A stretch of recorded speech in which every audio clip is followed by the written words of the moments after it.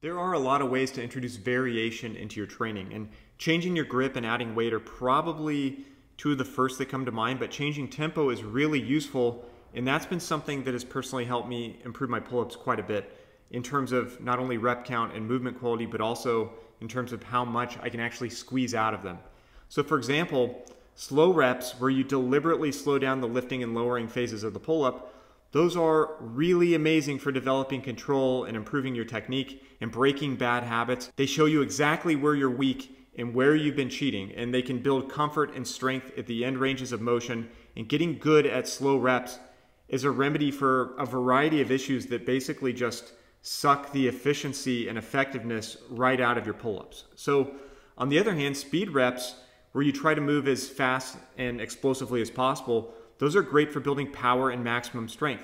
They train your nervous system to fire hard and fast, and they coordinate your body and your musculature for just maximum output. And speed reps are like, I think they're kind of like putting the finishing edge on a well-forged blade. They take all the improvements in form and technique and all the muscle you've built with other tempos, and they transform it into just pure performance. And they're really effective, but they are easy to cheat, so make sure you're disciplined with your technique and form before you start messing with speed reps.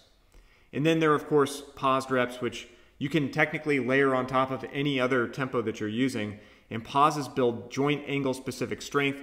They build strength from a dead stop and in positions that you might normally rely on momentum to move through. And they give you an opportunity to correct positions where your technique starts to break down. And they're a great tool for making sure you're feeling the movement in the muscles that you want to feel it in. And I feel like paused reps have probably helped my pull-ups the most of anything I've done. They really improved the top of my pull-up. And as I got stronger at the top of the pull-up, my overall performance improved. And as that happened, my back development followed. So I found these to be particularly effective. So whether you vary your grip or not, or add load or not, changing your tempo is a legitimate way to add useful and productive variation, and you can spend some time focusing on slow reps to build control, precision, and refine your technique, and then some time on speed reps to add power and more strength to your pull-ups, and then you can add some pauses in there to further develop weak points, build positional strength, and refine your technique further. And you can dedicate either, a whole block of training to a specific tempo, or you can vary it from day to day. You have a lot of options.